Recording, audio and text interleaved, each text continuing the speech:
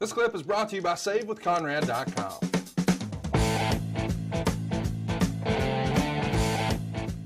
Let's talk about what you do know. You know that as we start in 1998, we're 6 weeks removed from the Montreal Screwjob. The last pay-per-view of 1997, Undertaker's opponent was Jeff Jarrett. He's 32 years old at the beginning of the year, but he's dealt with a number of injuries in his career. He's been on TV since 89. And it's crazy to think, you know, time's sort of a funny thing. As we start 1998, The Undertaker is Ricochet's age. And you go back and you see old interviews with Bret Hart, and he talked about how before he left the World Wrestling Federation, Taker was pretty openly talking to him about, hey man, I probably only got a couple years left doing this. And of course we know, fast forward 20 years, he's still at it. Did you think back in early 98, well, we probably only got Taker another year or two? Absolutely not. You knew he loved it too much and he'd find a way? Yeah, you know, I always go back, and this has been a recurring story with guys like Taker, even Shawn, Austin, for that matter, that I always used to give the analogy of Bruiser and the Crusher.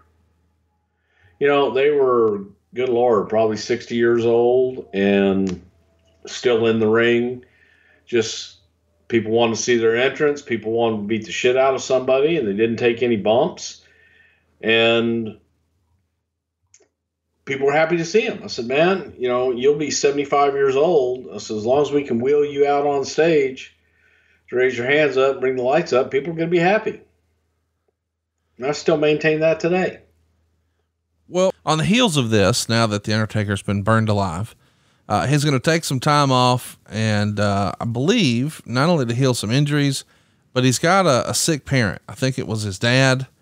How important was it to grant the dead man this time off? I mean, he's like one of your most loyal soldiers, and if he needs a little time off, we figure a way to make it happen. Is that why we wanted this spectacular fire?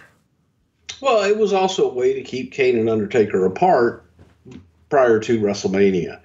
You add into all of that the other issues that were going on, and his dad was not feeling well at the time, and Taker was looking to spend some time and help his dad out during this time, help his mom out with his dad. So it was an optimum time, and it gave you good reason. You know what? Go heal up a little bit. Go take care of your business that you need to take care of, and when the time's right, we'll bring you back at WrestleMania, and people will be happy to see the dead man again. Hey, it's Conrad Thompson. Thanks for checking out the podcast here on YouTube. Be sure to hit the subscribe button and the notifications bell so you get a notice anytime we upload some new content. And go save yourself some money right now. If you're in a 30-year loan or you have credit card debt, it's not a matter of if I can save you money. It's a matter of how much. Find out right now for free at SaveWithConrad.com.